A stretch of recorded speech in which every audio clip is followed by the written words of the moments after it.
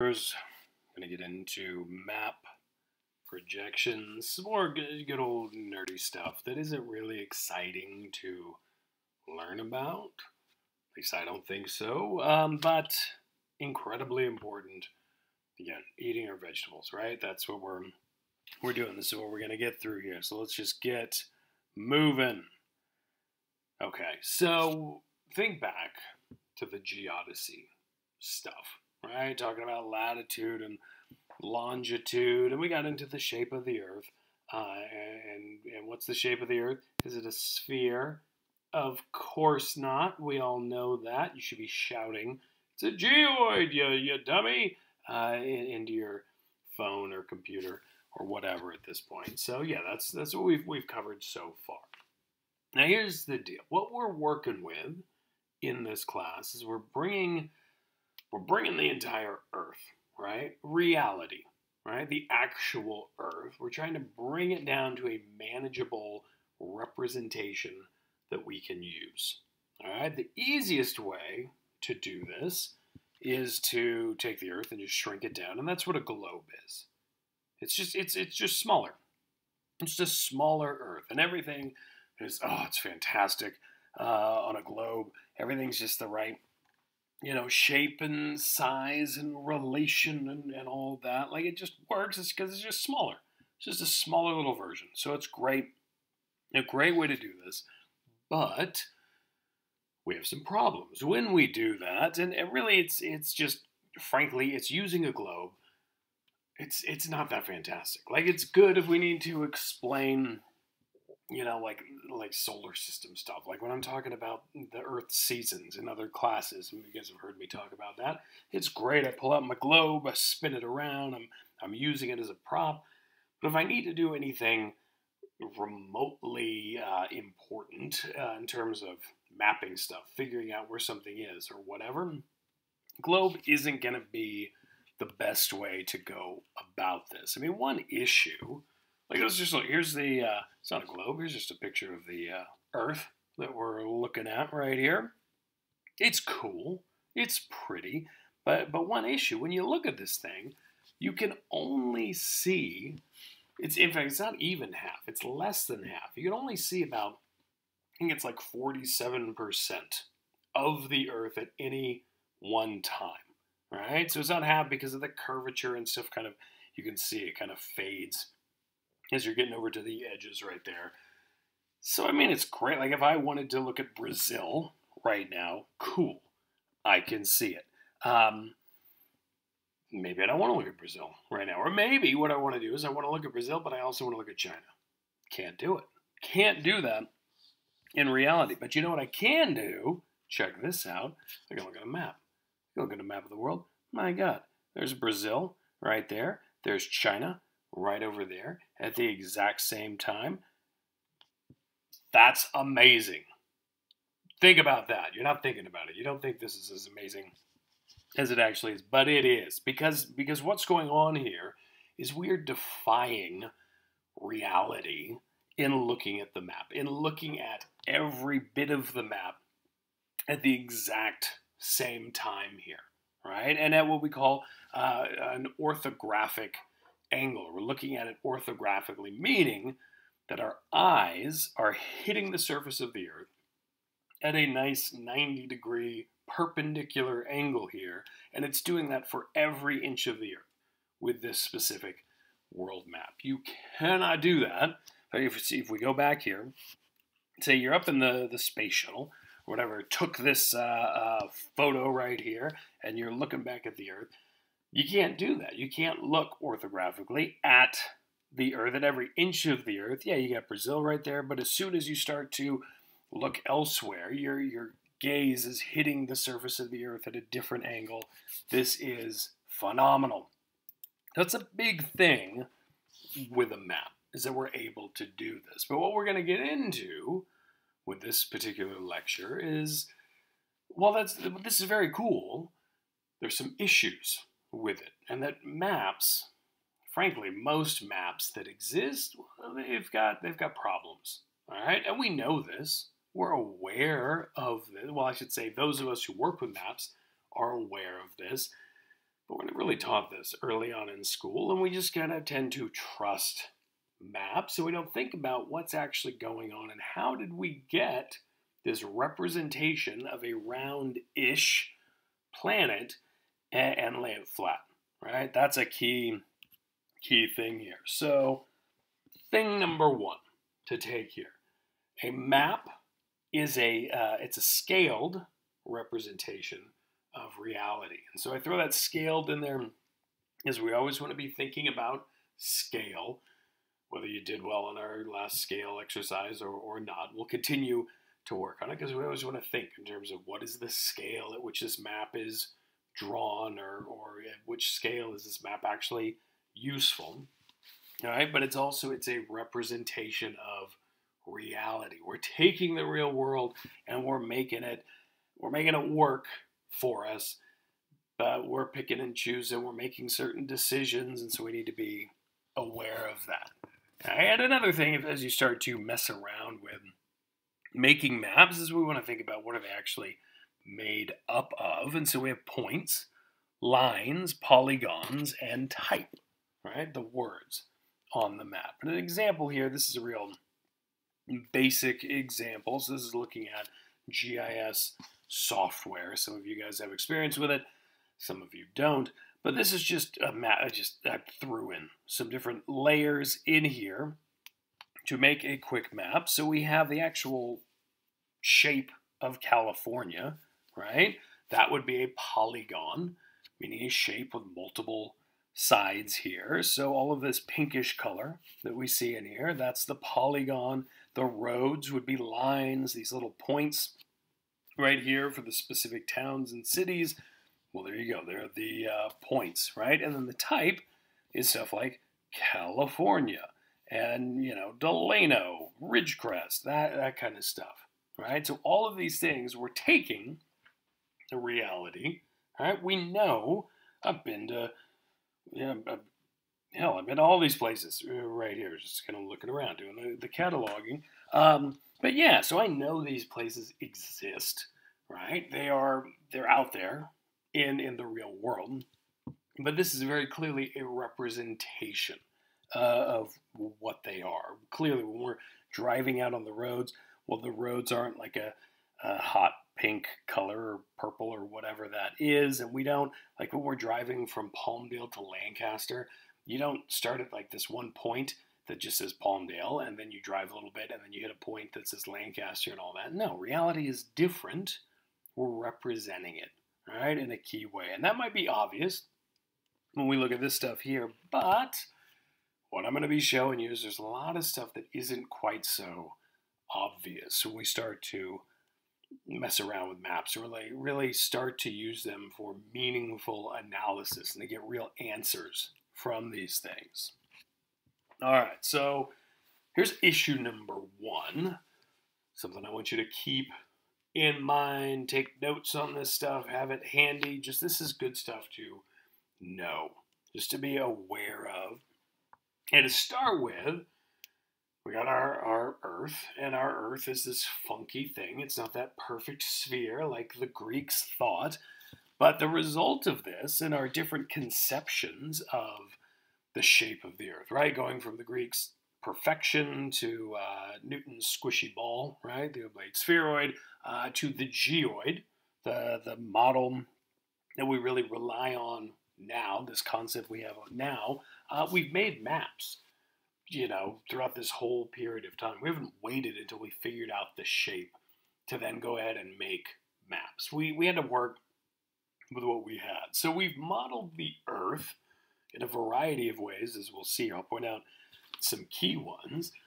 But we've modeled the Earth to really be the basis for a lot of our maps. And it's important to understand what these names and dates and stuff are if you're working with maps, and especially when you start using GPS with maps and recording data with this thing and then bringing it over to this other thing and so on, okay?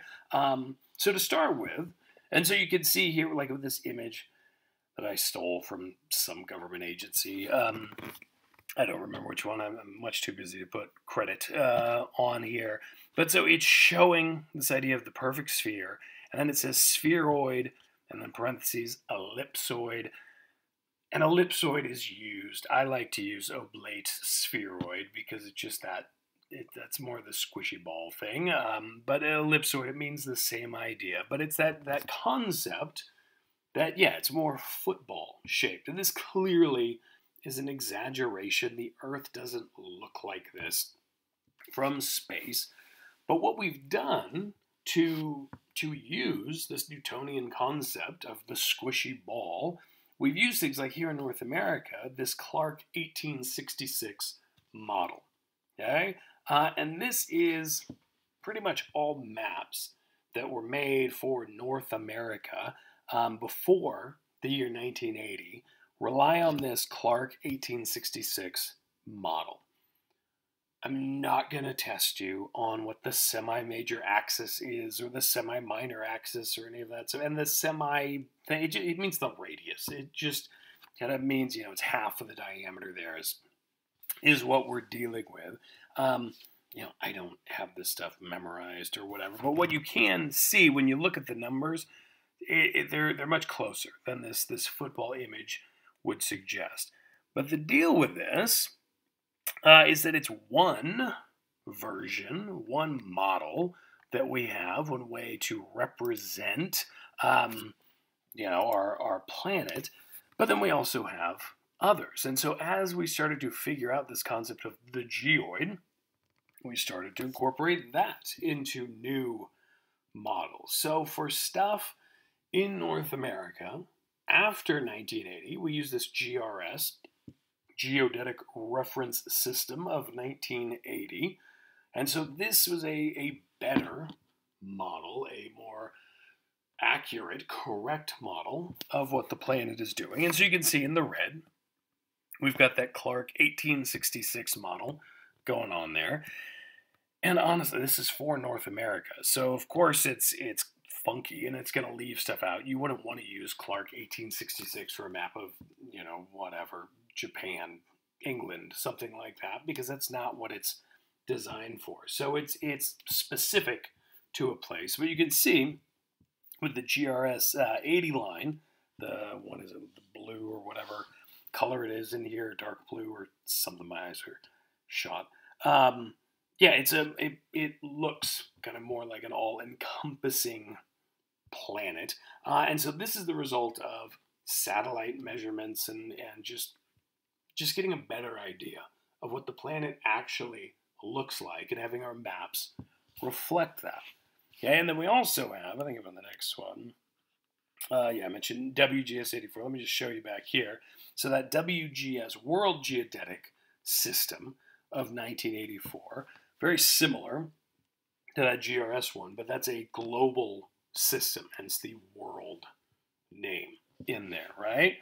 Now with all of these, we can work in any of this stuff. And there's nothing wrong with, for a lot of what we do, nothing wrong with using that Clark 1866 model, especially if the maps we're using or the data that we're dealing with in general, if it's a pre-1980 situation that we've got going on. And you may have that. I mean, that Lancaster map that we're using, that's from 1974, right? So that clearly, in that original form, that was done with this Clark 1866 model.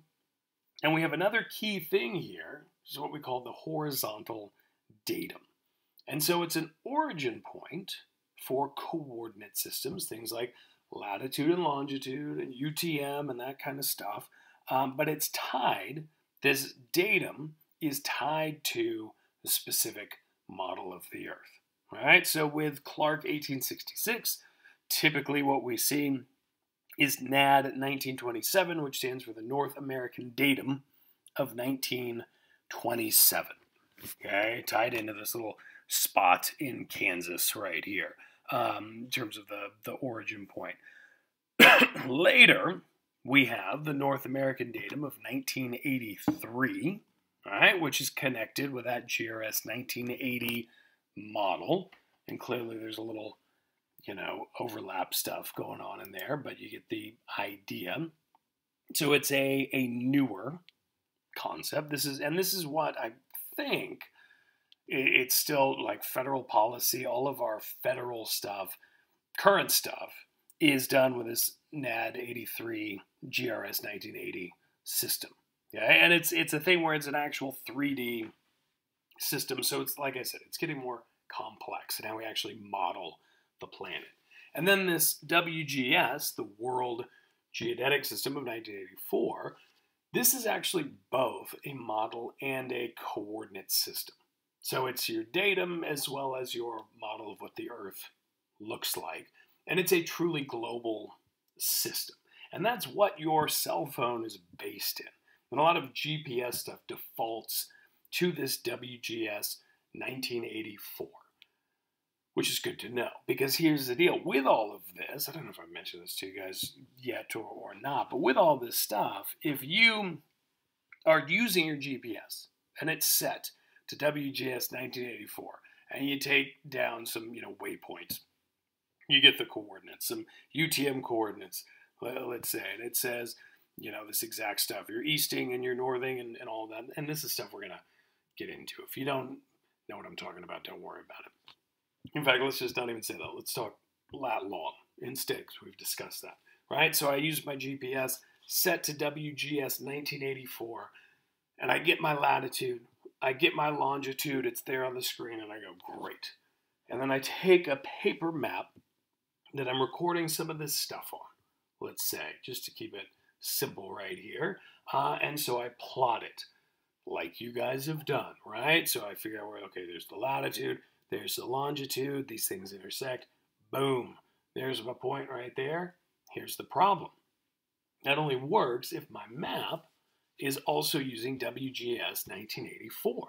If my map has, NAD 27, Clark 1866 as its basis, as that's what's kind of the underlying system on which this map is written, I could still plot that point, right? I'll have the place, I can figure out where it should be, but the problem is it could be placed in the wrong location. And it all gets into these origin points and how this stuff works. So you can be hundreds of feet off from where you think you actually are. I mean, you're still close. It's not like it's going to say you're on the other side of the planet, but it can be pretty significant, right? If you're trying to record, say you found something, doing some kind of field research, and you want to record it so that we have a record, we can go back to it and all that. If you're going, across these different datums and models and all that, and not taking that into account, I should say, you can still work across these ways, but you just have to know what you're doing, right? But if you don't know what you're doing, well, then you can be horribly wrong. You can put it in the exact wrong location, and you never find this thing ever again, right? And it actually throws all of your research into question because there's one error that we know of, right? But how many more else exist? Okay, same deal. If you're out somewhere, relying on GPS and maps and your compass and all that to try to find some location, you got to get to something, and you're following along with your GPS and you're plotting it on the map. Yeah, you could be going further and further away from that spot where you need to get to, so you're not paying attention to this stuff. Now, when we work with GPS, don't worry. We will go over that. I'll show you guys how to change the stuff, how to check that kind of stuff. And it's also a case, let's say you take the GPS, information, you get the data, right, out in the field. And you're using this WGS 1984, and then you go, oh, shoot. Yeah, I did all that, but I got to work. My map is in this NAD 83. Do I have to go out and do it all over again? No, there are ways to work with it. We'll discuss that as well when we get into this data acquisition stuff, so don't worry about that. But it's just something I want you to be aware of, okay? Hence my harping on this simple little concept right here. All right, okay, good. Pep talk over. Okay, now here's the other deal to think about. So we got a round-ish geoid planet that we're on, but how do we take this roundish thing and just lay it flat? I mean, that sounds simple enough, but it's actually quite the challenge. The classic thing that's always, this is what I was taught and what I continue to teach my students, it's just that analogy of peeling an orange.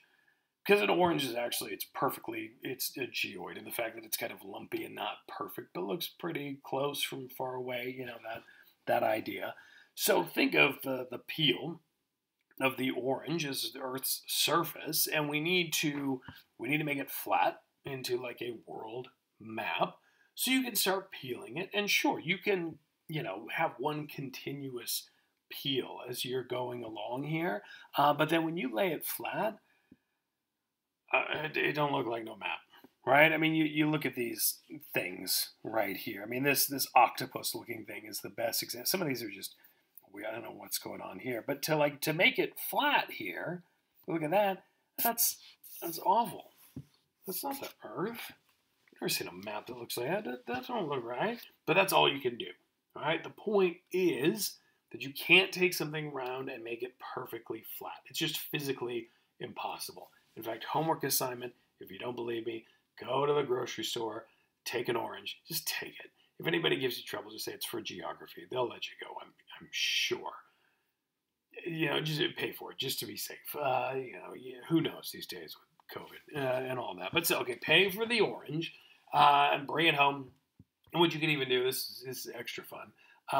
You draw little continents on there, maybe draw some latitude and longitude, and then peel that sucker, see what you can do. You're not going to make it look beautiful at all. You're going to have to stretch and tear and just distort the hell out of this thing so that it's not actually useful. Here's an example. If we took a globe and we peeled it, this is best case scenario, right? And same for your orange too.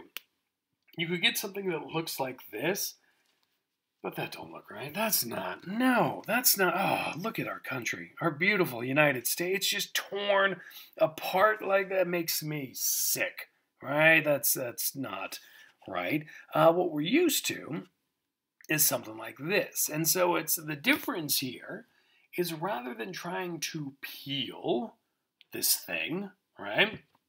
What we're trying to do is project the globe. And so that's what a map projection is. It's a way of taking this round Earth, roundish Earth, and making it look good on a flat piece of paper. All right, but there's some magic involved in here, and it's all it's mathematically based and scientific in application, but it's still it's magic. It's an illusion. It's what we're doing. It's not like actual magic like little fairies or whatever do it, but you get what I'm saying. Like it's an illusion how this works. That's a key thing to think about. So a map projection, I have here, it's a systematic reproduction of a globe and the graticule, which is our concept of latitude and longitude or some other coordinate system, right? But it's a systematic reproduction of this stuff onto a flat sheet of paper. The key thing here is systematic, right? Meaning that there are methods that we follow when we do this. It's scientific. We're not just drawing it like we think it should look. So it's in the sense of it being scientific in this way, it is correct, but again, it's an illusion. There's some stuff going on, and that's what I want you guys to really be aware of here as we start to mess around with this stuff. When we start to use this stuff, okay? So with this systematic reproduction, what you need to know is there's always going to be distortion. And distortion is the catch-all term for all of the stretching and tearing and filling in the gaps and all that stuff that we have to do to go from that roundish planet to make it flat. All right, this is going back to that idea of a peeled globe, right? Rather than just leaving it as that nice little, sliver thing that gets pointy up at the poles and fatter at the equator, rather than leaving it like that with that projected map, stuff gets stretched out. Things get filled in, right? And our eyes don't really know what's going on because this is a representation and we never actually see the Earth in this way, right? Or in the way of that it is in reality, right? We're used to, if we're looking at the entire Earth, we're actually used to seeing it wrong through this illusion. And that's why it gives us some trouble when we start to do it, because we just think it looks right? Because that's what we grew up with. And I got examples here. Don't worry if this is getting too abstract. I nearly made a Plato reference, but I stopped myself. That's how committed I am to not getting overly nerdy with this stuff here. All right. So we've got our around Earth up here in the upper left here of this image, right? So roundish, we're cool. We're going down to this map projection right here. But then what this is showing, this is kind of, now look at it. I don't know why I grabbed this. Oh, I know why I did it. Okay, so what is it showing? It's a terrible diagram. But the idea with this is that, yeah, okay, we got this map projection, but here's the deal. We got different types of map projections, right? We got a bunch of them. Not a single one is perfect.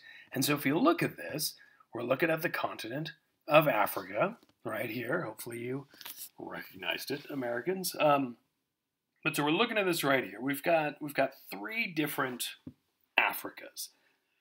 They're similar. Like we look at them and we go, "That's Africa," right? Because we can tell. But if you really look at them, there's some differences in the shape and the way Africa looks here.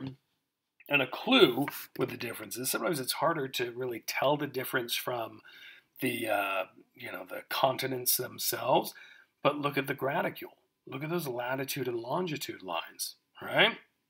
We see with the conformal example here, nice little squares. Everything's meeting at these right angles, fantastic. This equidistant one in the middle, all right, some of those latitude and longitude lines are meeting at these nice 90-degree angles, but then other ones aren't. It starts to kind of curve and get wonky as you go out, and the equivalence one, same kind of deal. It's weird looking. And actually, I think it looks cooler, right? It just I don't know, it looks nicer aesthetically. But there's something going on there. There's this difference at work, okay? So that's another key thing. Not only when we have a map projection are we introducing some kind of distortion and screwing some stuff up, but there are a bunch of different types of map projections that all screw up reality in slightly different ways. All right. This image just came from Arthur Robinson, who was seen as the father of modern cartography. Cool guy, helped us defeat Nazis with his cartography. I mean, for real. Super cool.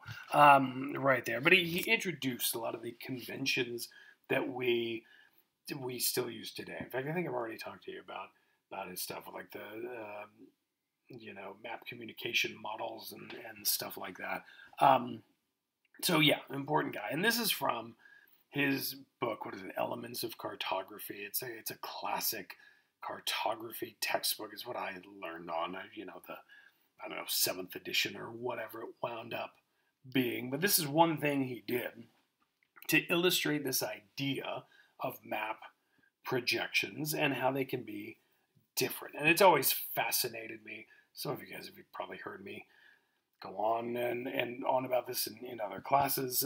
But with this, what he did was he drew this blue bald man in the top projection. I think it's a Moldite projection up there. So he drew it there, and then he reprojects it in this Mercator projection in the middle. And you can see the bald blue man, his head kind of swells up, right? And his chin juts out. And then he does it again on the bottom, and now the guy's head kind of squishes down in this way. And so what he's trying to show is how these different projections can tweak stuff. Now, those of you who heard me talk about this, you've seen me. What I do is I like this idea, but it doesn't work. And I pull up Brad Pitt's face and I put it in the globe, and you watch his head get distorted in there. What I would do, if it weren't for this damned pandemic, is we'd be in the lab and we'd have all the computers and you guys would be playing around with that stuff.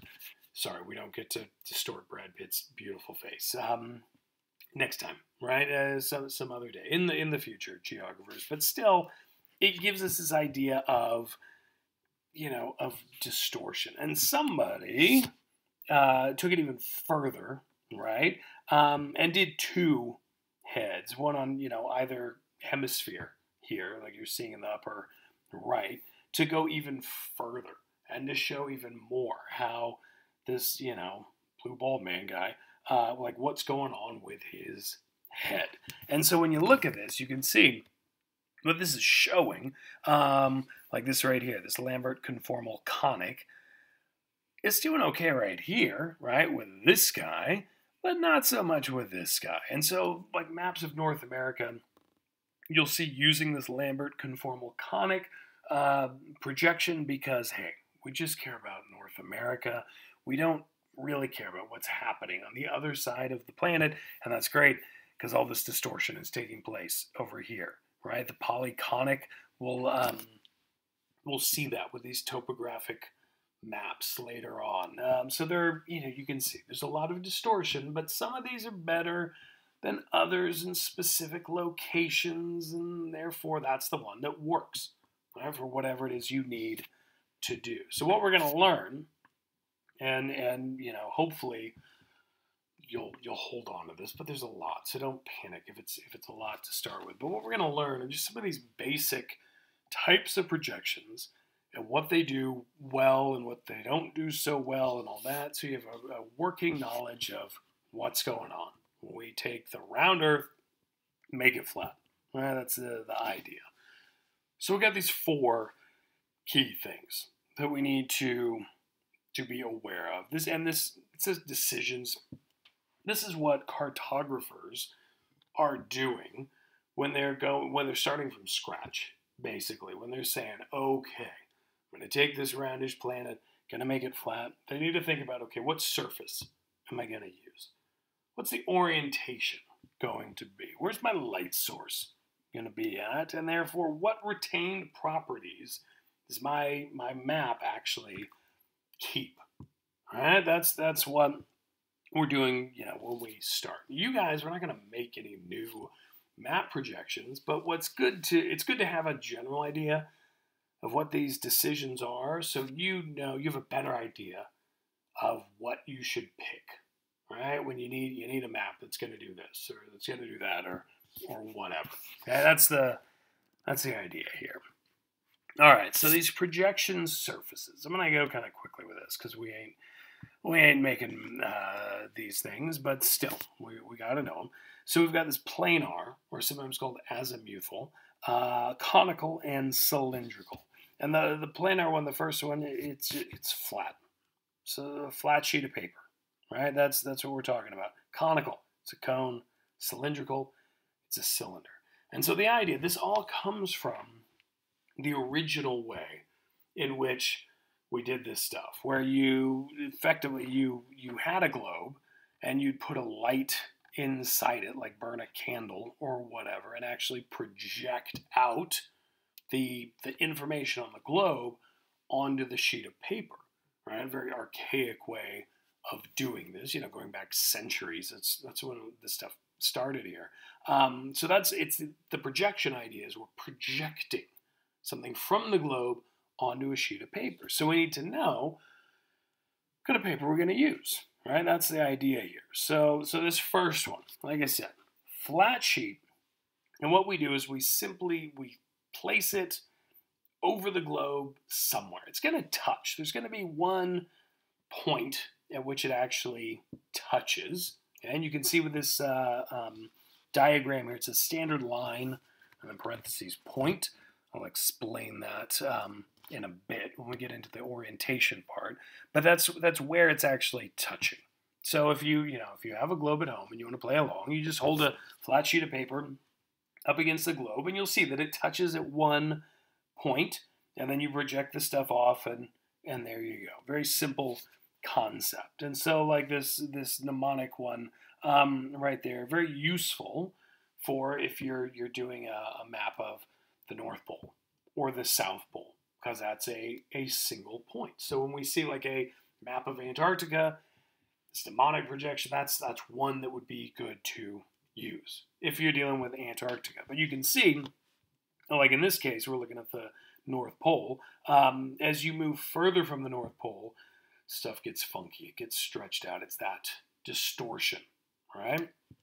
So again, we want to know what is this map for? What do we actually need to see, and what don't we care about, right? So that's the planar. Conical, it's a cone. So we put this little cone on one end of the globe. We project the stuff out, and then it's called developing, where you would cut that and unroll it, and voila, there's your map, right? And so you can see this one right here of North America, this conical guy. We saw that Lambert conformal conic one earlier. I think that was the one we looked at. So it's got that, conic in there. This is the Albers equal area conic projection. So again, it's letting you know in the name, we used a cone-shaped sheet of paper. A lot of the stuff today, it's computers and stuff where we do it, but it's still that general idea as we're modeling this stuff. Okay, so that's the cone. And then finally, this cylindrical idea. It's a tube. It's a cylinder. We slide over the Earth, project the stuff out, unroll it, right? Develop it, cut it, and unroll it, and we've got our map right there. And the cylindrical can be great for for looking at the entire planet, right? More or less, or looking at the parts of the planet where people live, maybe is a way to think about it. I'll get into what that means in a bit, but there you go. You can see that. So that's what we mean by the surface. Okay, next we have orientation. This is referring to the point or line of tangency, or what we call the standard line or the standard point, which I mentioned just moments ago. Okay, so the orientation is going to be where this line of tangency, basically meaning this line where the surface touches the actual globe, right? Orientation is going to depend on where this actually takes place. And this is important because at this standard line or line of tangency, there's no distortion. That map is beautiful. Everything is represented beautifully. Okay, but once you go away from that standard line or line of tangency, the distortion gets worse and worse. So you want to know, if you're making a map, okay, I need to make a map of this place over here. You want to have your standard line or standard point, line of tangency, point of tangency, whatever. You want to have that as close to the place you're mapping as possible. And then also, if you need to use a map, and you're like, I really need a map of this place, you're going to want to pick something that's been made with a projection that has its standard line right next to the place where you're actually studying or going to or whatever, right? So that you have as little distortion as possible. And so with this, like we saw, that mnemonic projection, we saw, where it's that point, it was touching at the actual North Pole. So what we're saying with that is that map, that North Pole, wow, beautiful. No distortion whatsoever. But the further away we went, like we saw, stuff gets stretched out, the size and the shape and all this stuff, it just gets weird, right? So now with orientation, we describe it as being normal, which is if it looks like this right here. So we've got the cylinder example. So we've got that normal orientation, where it's that red line is that line of tangency. And in this case, it's touching the equator. Then we can also have transverse, so where it's 90 degrees from normal. And that's the same transverse as in UTM, Universal Transverse Mercator. I'll be explaining how that works at some point. And then oblique is where it's somewhere in between normal and transverse. And it doesn't matter. Like, you can do any of this stuff, but it's a question of, okay, what do I need here? In this case, if I'm making a map of the world, do I need that accuracy along the equator or pretty close to it? Or Do I actually need to really follow a line of longitude, like transverse right there? Or maybe, I don't know, I'm doing some kind of wacky, thing of Asia or something. And if I do an oblique orientation there with a cylindrical surface, maybe I can get the right map. It'll work all the better for what it is I want to do. Right? That's the idea. We always want to be aware of where our standard line is. And in some cases too, I'll say with these like topographic maps that we're dealing with, a lot of these decisions have been made for us. We don't need to worry about this because it's been done, right? The USGS did the research, did the work, and said, okay, this projection we're using, it's gonna work perfectly for anybody who needs this map of Lancaster to do whatever they're gonna do in their Geography 201 class. Yeah, what we're doing here, that'll be great for them. So for some of you, you'll never have to think about this, but for others, you start working with stuff beyond topographic maps. This is handy to have to file away, right? That's the idea, and to think about this idea of a standard line or line of tangency. And here's some examples. It's not just the cylindrical one. You can see the conic and the planar and all that.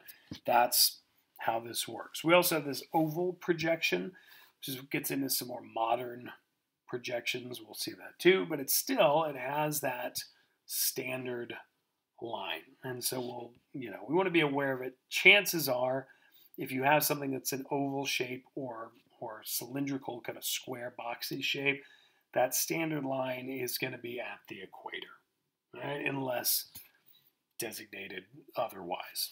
Okay, and we'll get into this stuff. All right. Oh, so one thing here, this is worth mentioning, a secant projection. It's where we have the surface. It actually cuts through the globe. And so again, we're getting beyond holding a candle in a 15th century globe and that idea. So we're getting into more advanced modeling concepts here. But it's like we take that cylinder and we send it through the globe, and we can actually get two standard lines. All right, and that's pretty cool. So rather than just having it be golden at the equator right there with that secant one on the right, you've actually got up at the Tropic of Cancer and down at the Tropic of Capricorn, that's where the thing exits. So what you're getting with that is just a little less distortion up in a place like North America and down in the chunk of South America. Maybe that's what you need, right? So that's why you would pick that secant projection. And I don't know, I don't have another example, so don't worry about it. All right, third decision, light source. And here's that idea. This is kind of a cool image because it's showing you the concept of projecting this stuff. So we'd have that planar surface at the bottom. The light is inside the globe, casting light down, and so you can see the graticule there, right, as it's projected onto that surface. So that's what we're dealing with. That's what we're talking about here, right? But we can move the light anywhere. That's the cool thing here.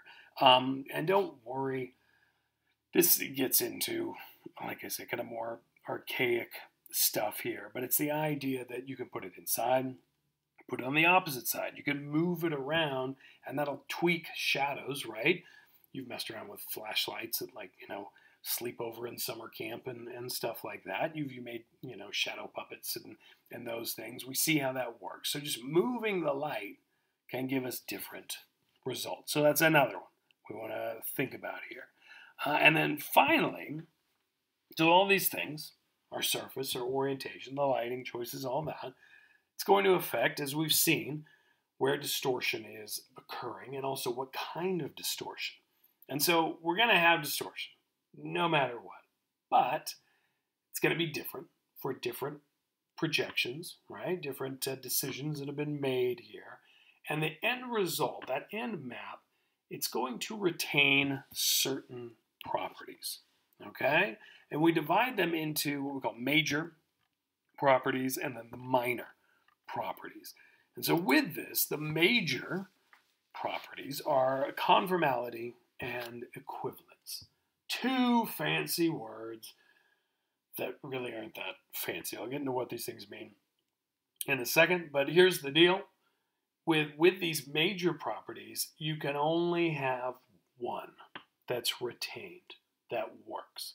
So you can have conformality on your map projection, but that means your equivalence, yeah, that's shot to hell, right? Or you can preserve equivalence, but there goes your conformality, okay? And here, what it means, conformality means shape and angles, right? Equivalence means size. So it's the idea, okay, I can maintain proper sizes, but my shapes, they look funky, right? Or I go, I can keep my shapes and my angles and all that, but now my sizes, they're screwed up, right? You have to pick one, all right? Then the minor properties, you can have different kind of combinations here. It's not as extreme with that either or kind of deal, hence the minor property. But distance and direction, those are pretty obvious what they're talking about. But what's great, I think, about just thinking about these properties, whether it's shape, size, distance, direction, these are all things that seem pretty standard, right? Like a map should be able to tell you the proper distance from point A to point B, or what direction you need to go if you're at point A and you want to get to point B, or how big this whole area is, or any of this stuff, right? Not all maps can do that, and that's the big thing. That's what we do take for granted, and we don't think about is the fact that this map I'm looking at, yeah, I can draw these lines I want and get azimuths and then try to copy that out in the real world, but it might be horribly wrong. And I'll show examples of this, kind of big, broad examples here, but like I'm saying, this is stuff you want to keep in mind. All right, so let's get into that. So conformality, as I said, a fancy word that means shape. And technically, if we want to define it, we want to talk like academics, we'd say it's the retention of correct angles, which means shape, right? Think about it. Like if a triangle retains the correct angles, like let's say you're looking at a triangle in reality. I don't know, you got some triangle here, right? And you're trying to draw it on a sheet of paper. If you retain those correct angles, the different sides of the triangle, well then, my God, that triangle you draw, it's going to be the right shaped triangle, right? It's not going to look funky. It's not going to be an isosceles when you got to draw a right triangle or, whatever on there. So that's what we mean by these angles. Its shapes are going to be great. These maps with conformality, been fantastic for navigation for centuries now. That's why we like these. That's why we still use them, despite some of the flaws that we'll see. So that's an important thing here. Okay, and you can tell that you're dealing with a map that maintains conformality if you look at your latitude and longitude lines. Okay, these grid lines that are running up and down here. Okay, they're going to cross at right or 90-degree angles. And they're going to do that because that's what these things do in reality.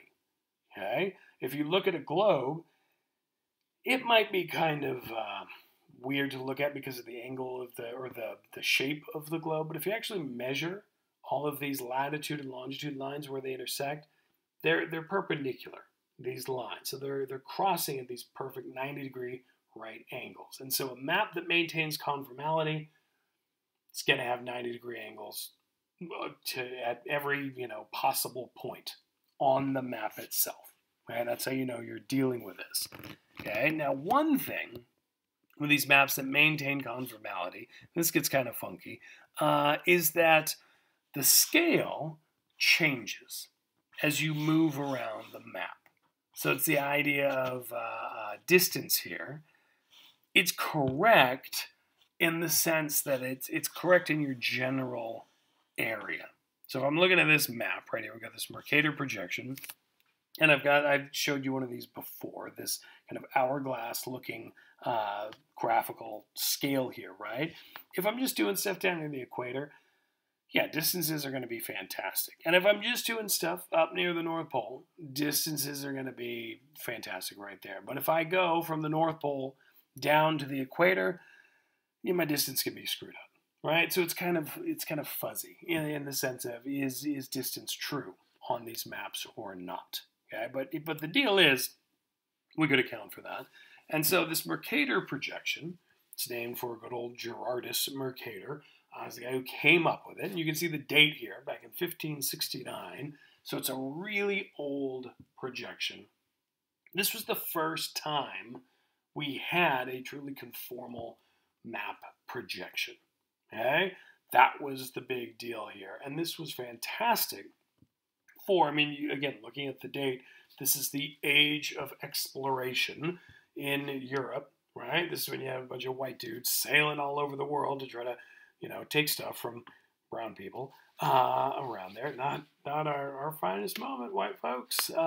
But the idea with this is that Mercator, why he was such a big shot here, is well, he basically, I feel like a real ass now, getting excited about it. But yeah, basically what he did, he developed a tool to make it easier to take stuff from brown people. All right, so it's okay. Again, not our finest moment, white folks. But still, all right, the idea is, this was amazing that you have this map. And now what you could do is you could say, okay, I'm here over in Europe, and I want to get these brown people over here. So, okay, that's where they are. And you could draw a line from where you are to where you want to go.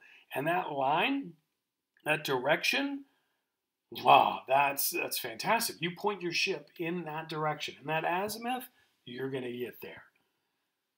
We were never able to do that before at all. So now you have these great maps and charts where sailors could take them out and you could plot courses and you could use your compass and you could get to where you wanted to go. That's fantastic. I just realized I was looking at the wrong screen here. I thought I had advanced it and hadn't. Here's Gerardus Mercator.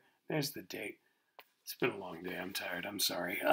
So yeah, there you go. This is good old Gerardus. Okay, that's the idea. I'm sure I'll edit this later in post. Okay, so here are the issues with this. The problems we have with the Mercator projection is that the distortion in there. Yeah, okay. So hey, great. Look, we can draw a line from point A to point B. It's the right direction, but the distance can be really screwed up. Sometimes that distance from point A to point B is not actually the shortest way to get there, right? Which is kind of weird. We hear about that, like, in math class, they love to say the shortest, way to get between 2 points is a straight line or whatever they say. Not on a Mercator projection. That's important to be aware of. All right, so here, taking this composite image of the Earth, right, and I projected it using a Mercator projection. We can see those lines running through there. It's latitude and longitude. They all meet at these 90-degree angles, but it's pretty clear when we look at it this way that we're dealing with some distortion. In fact, typically you don't see a Mercator map looking like this at all. We crop it, right? We get rid of all that Antarctica nonsense because that's garbage, and all this North Pole Arctic Sea stuff, that's garbage. So we kind of crop it that way. That's what we're used to looking at. Okay. Now with the Mercator projection, it's the reason we have this distance issue. It's because yes, it's got the conformality, but what can't it have? Equivalence, right? Size is screwed up, and our standard line is down here at the equator. So down here, yeah, stuff's pretty good, right? Shapes are gorgeous throughout. But then when you, are near the equator, it's all sizes. It's okay, right? But as you go further north or further south, the size all goes to hell. And a clue, and we'll see this as we look at other things, that you're dealing with screwed up size. Look at Greenland and look at Mexico, if they're on the map you're looking at. These two places are the same size in reality, right? So if you look at a globe, or if you actually fly over Greenland or you fly over Mexico, they're going to look the same in terms of size. But on a Mercator projection, because those shapes are so good, The size is screwed up. That's that distortion as we go from round to flat, right? This was an issue when we had, I don't know, see, you kids are too young for the most part. You don't remember the good old days of the Cold War when we were enemies with the Soviet Union, the Russians. They were, evil. Yeah, it's what we said. They were no more screwed up than we were. But still, we were mortal enemies. We had to destroy them. And so one issue with the Mercator map was that it made the Soviets look really big and scary compared to us, right? Because the distortion, because they were further north, and so it just made them look bigger, right? We get a little going on with Alaska right there. Alaska looks ridiculously huge, but still, and you could crop it. If you were, Russian, you could just crop this thing right here and show our puny little tiny United States and the mighty Mother Russia right there. Scary. But if you look at reality, actually not that much different, right? It's our perception. It's how we see this stuff. In fact, Robinson, Arthur Robinson, the guy I've been talking about, he made his own projection, the Robinson projection, which was said it was a way, it's a compromise projection, we'll talk about that, but it's a way to deal with, some of the issues with Mercator's projection. And I don't know this, but I kind of feel like there was some pressure to get rid of the Mercator projection here in the U.S. because of the Russians, because it made us look so wimpy. And so the Robinson thing, well, there's no evidence of this. This is total conspiracy theory stuff. But I think it was a way to make us feel bigger, stronger, and tougher, and all that. So the maps are important. There's a lot of psychology behind this stuff. Now, another way to look at it, I took that same composite image, and I made it geoidal right here, right? And I copy and pasted these yellow circles around here. So they're all the same size, and I'm just going to put them in different spots around here. And then I projected it using the Mercator projection. And so you can see with these yellow circles, some of them are much bigger, some of them are, roughly the same size if we were to compare this stuff. And you can also see that distortion in terms of the shape there. You might say, hey, what's going on here with this shape stuff? But that's, again, it's that distortion idea as we're moving further away from the standard line. It also has to do with exactly where I place them. They're not perfectly on the surface of the Earth. They're just kind of floating in space, if that makes sense. But still, you can see with the size what's going on here, right? How crazy this gets. Now, the other thing we have is that whole idea of not necessarily having the shortest distance, right? We can see that here. This is from Robinson's book. So if you were to draw a line, we have from Kansas City to Moscow, right? Ooh, the enemy right there. So if you were to draw that line, and let's say you had a plane, you wanted to fly from Kansas City to Moscow for whatever reason, I know whatever, I'd rather be in Moscow than Kansas City, but still, so it's the idea you're going to fly from one to the other. If you had a Mercator projection, yes, you could draw that line, get that azimuth, point your plane in the right direction, and you would get to Moscow. That would work. It would be okay. The problem is you're taking the long way there, right? The short way, the shortest distance, would be to follow this great circle route, which goes back to that where you cut a sphere into two equal halves following like longitude lines are all great circles, that whole idea. So what we're seeing, that shortest distance on this sphere-ish planet, right? It's sphere-ish, would be to follow that solid line there. Now on the map, that looks stupid. Why are you flying up into Greenland and then down? It looks like you're going to go twice the distance, but you're not. It's actually shorter to go that way. And we could play around with this if we were actually in a classroom. Have a globe and a piece of string and all the, there are ways to test this stuff. But that's one of the issues there, right? So shape is good, size is screwed up, and then, distance is okay in small bits, but that can be funky as we see here. But direction is pretty solid on this thing. Okay, now this was great for navigation, especially back, if, go back to the 1500s or whatever, because you don't have a plane. Nobody in a ship from Europe is going to say like, okay, what we're going to do is we're going to sail up into the Arctic and we'll get to Greenland. Well, I don't know. We'll break down the ship and we'll hike it over and then we'll sail back down and all that. No, you had limited options here. They didn't have planes. So you had the Atlantic Ocean. That's what you had to use. And so, you get what I'm saying? So it worked back then. But of course, now with air travel, it's a little different.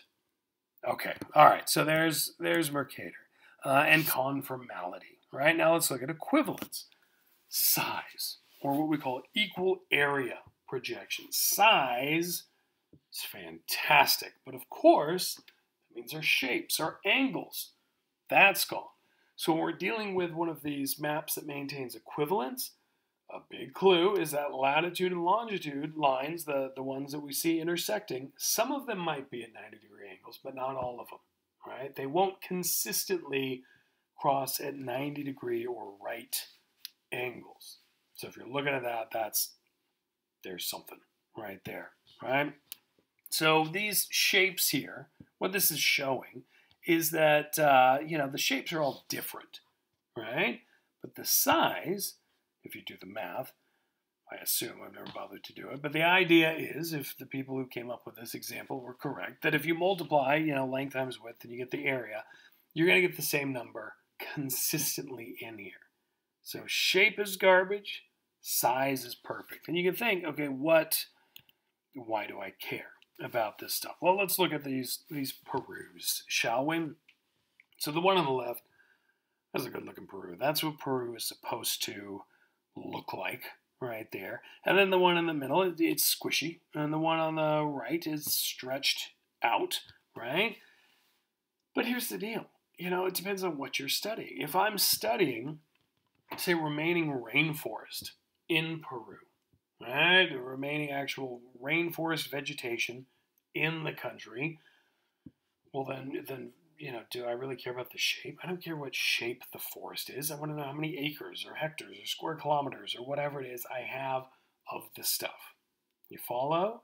So if I'm doing some kind of analysis in terms of, how much of something, some area exists around the world, I want a map that maintains equivalence. I don't need that conformality, right? If I'm navigating, if I'm sailing a ship from one side of the ocean to the other, yeah, I need those angles. I need that for my direction and all that, right? So I need that conformality.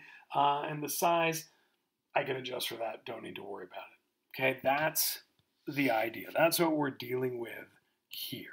And here's an example of Greenland and Mexico, effectively the same size, right? When we set them next to each other, using an idea of equivalence here with the thing. So in this case, the shape's not necessarily perfect. I forget exactly what I pulled these from, but the size, you can see, much closer in size than what we see on that Mercator projection.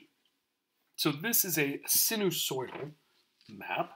It's a fun one to say, and it looks funky, shape-wise. It's kind of pointy and weird looking.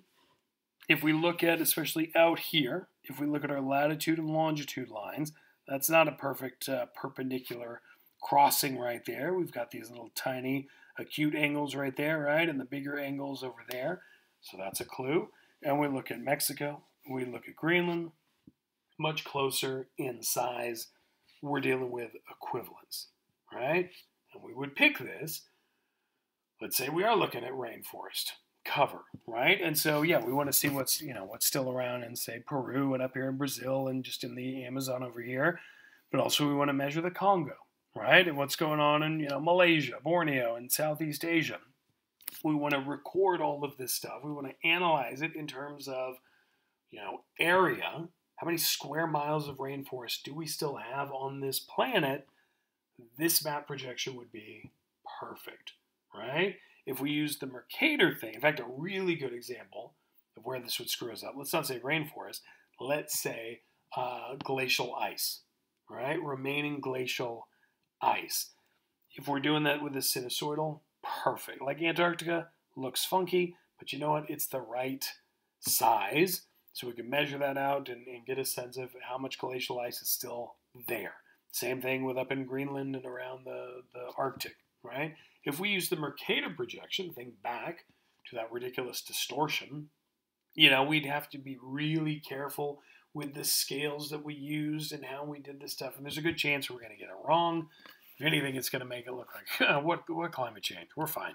We've got tons of ice. We've got 50 bazillion, square miles of it or whatever. We get that wrong answer because we picked the wrong map. Hopefully that makes sense. And then here our yellow circle thing. Again, like I showed you, you can see, and we get still some funkiness where it kind of goes off the side. I should really fix that someday. But you can see for the most part throughout here, these shapes might be off, but the size is all pretty good as we go along here. This is another one. This is called the good interrupted. It's GOODE interrupted. This is kind of cheating. It's a projection, but they do some of this cutting in there. And it's the idea that if you don't really care about the oceans, again, you're just measuring stuff here, need to have more proper sizes. This works great for that. And of course, if you are doing glacial ice, this wouldn't be good because, Greenland and Antarctica get all cut up there. But you get the idea. And again, you get the idea. All right, now these other ones, direction and distance, as I said, they're minor properties. They can. It's not so much an either or kind of thing, but just direction. When we're talking about that, we're talking about azimuth. And I think I mentioned this before. Somebody asked a question about it, I think, before. What is it? This is the concept right here. So north corresponds with 0 degrees, and we always write it in 3 numbers. Here are 3 digits, rather, even if it's not a 3-digit number, right? So it's not 0, it's 000. It's just how you write it to make sure you're clear with stuff, I guess. So that corresponds with north, right? East, south, west, right there. So an azimuth is just some line, right, corresponding with this number scheme, right? So a 45-degree azimuth is going here. It's northeast. It's the same as northeast, right? That's the idea. But what we're saying with direction is that on this map, if it maintains direction, we can draw that line from point A to point B, all right, and they're in some direction, and it corresponds with the correct azimuth if we were to actually stand in reality and hold up our compass and take that azimuth, right? That's the idea. Just a reminder, not all maps can do that, okay? Some of these mnemonic ones, azimuthal ones that we have, yes, they very clearly do that in the sense, but well, you know what? We're not going to mess with these. And I'm tired of talking. You get the idea. You can play around with it. All right, and then distance. It just means, it means what it means. It means that it maintains proper distance, right? Well, that's obvious. This one right here, I love this one. This is called an azimuthal equidistant map projection, and it's the idea that it's maintaining direction and distance in here. It's got both of those bad boys going on. And what you see, that white ring around there, is Antarctica. What's great about this is that flat Earth people, who I love, I have a special place in my heart for flat Earthers. Because I'd say, well, number one, you guys you're going along with my whole geoid nonsense, right? But a flat Earther, which I don't think any of you guys are, I haven't picked up that vibe at all, but a flat Earther would say nonsense and would go out and try to keep disproving me, and I would never be able to, because come on, it's not a flat Earth. But still, I like that gumption right there. But this projection was used, especially with satellite images. It was to show that you see, the Earth is actually flat, and we have this ring of ice, and that's why the ocean water doesn't fall over the edge or whatever. There have been variations on that, but this is a great one, not only for proper direction and distance, but also, to prove the Earth is flat. Something to think about. All right. Finally here, we'll wrap it up. We're getting there, baby. Don't worry. Finally, we also have this last kind of category of projection we call compromise. Excuse me. I don't know where that came from. All right, so compromise projection. It's the flat earther thing. I get so worked up when I start thinking about people trying to prove that the earth is flat. So a compromise projection is where, look, we don't need this map for navigation. All right? I'm not sailing from Europe to the New World, or I'm not, measuring glacial ice or something like that. I just need to look at the earth. I have no idea where Uganda is, right? And I don't know where Uganda is in relation to the Antelope Valley. And I want to know it, and I don't want to get a globe because it's tiny and it's round and I have to move it around and it's frustrating. I just want a nice looking map of the earth, right? Can I get that to figure out where Uganda is, please? A compromise projection. That's what you want. Where it meets in the middle, right? It's not maintaining proper equivalence, but it's also not maintaining proper conformality. It shapes off, sizes off, but it's meeting in the middle, so everything's off, but not by too much. And so as long as you're not doing any real scientific work with the thing, you're going to be okay, right? This is the Winkle triple projection. This is a good looking one. It's the one National Geographic likes to use. And so if you look at it, it's a good looking map. It's kind of a sexy looking map. And we don't, we can see that like the latitude and longitude lines are not at perfect 90-degree angles as we move around here. Okay, but then also size is off a little bit. Greenland's a little bit bigger than it should be and stuff like that. So there's error in here. Size is off, shape is off, but it looks good. It works. And in fact, Uganda just came to mind. I could point, to where it is in Africa here, but the countries aren't here, so don't worry about it. But if instead we look at our little yellow circles, you can see that distortion is a little bit more than with some of these other maps in different aspects here, but it works. All right, and that's what a compromise projection is for. All right, it's to simply have some kind of visual reference. All right, so I want to wrap up with here is this idea with a map projection. Look, they're screwed up. They've got issues, but you know what? Don't we all? Right? Like the only representation of the planet that we got that doesn't have distortion is a globe. A globe maintains proper size, shape, direction, distance. All right, so a globe it's perfect because it's just a little shrunken Earth. But at this point, if we're actually meeting in the classroom, I would have forced you to use globes repeatedly, and you would be sick of them because you'd be trying to look at one thing and then another, and they're awkward. So to have a map, especially when you're dealing with the entire world, to have a map that you can use to see what's going on in Australia and what's going on in Canada at the same time, maps are great. Right? Same thing. When you're out hiking around in the middle of nowhere, you don't want to be carrying a big globe with you. You want to have a nice map of that area and be able to use it.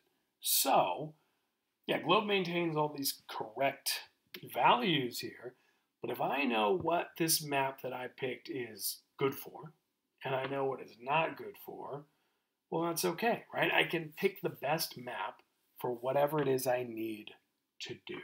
But the key is I need to be thinking about that, and I need to be aware of what a map can do and what it can't do. And that's why map projections are important. You follow? You dig? Hopefully you do. All right, there you go. That's enough nerdy stuff for today. So, watch this. Take notes, learn it, live it, love it, and don't worry. We're getting through a lot of this vegetable nonsense. We're going to get to the good, fun stuff. We're going to play around with stuff in a bit here. All right? All right, I'll talk to you later.